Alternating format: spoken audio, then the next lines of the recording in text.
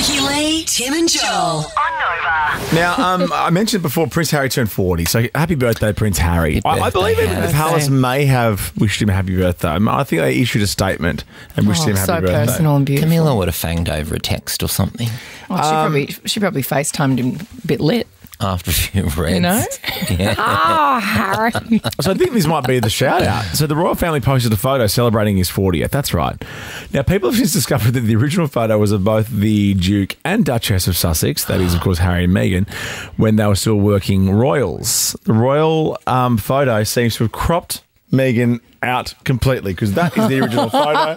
They hate her so much. They have cropped her out of the photo. They hate her so Completely. To be much. fair, there's other photo people in of the Harry. photo and she's a little bit blurry and so are the people on the other side. Yeah, it's a good photo of him. Yeah, It's all about him. It's his birthday. If that was a photo of me and I, looked happy like that, I'd probably crop everyone out too. It's very nice of the royal family. I think that's the first time they've acknowledged him for a while.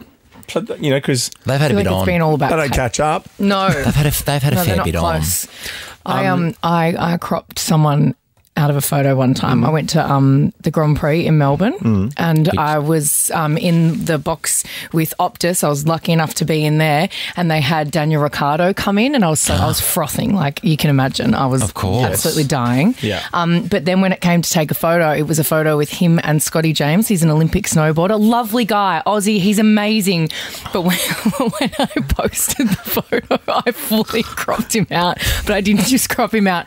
I got the vanish tool from like Facetune, and I literally vanished him from the You photo. vanished him out. Because I wanted the photo with Daniel Ricciardo. Fair enough. Well, actually, this is years ago, me and Carrie Bickmore had a photo Yeah, I remember this one. with a very prominent music identity that's no longer with us. Yeah. And when this music identity passed, Yeah. Carrie reposted the photo of just her and him. Savage. Ricky Lee, Tim and Joel on Nova.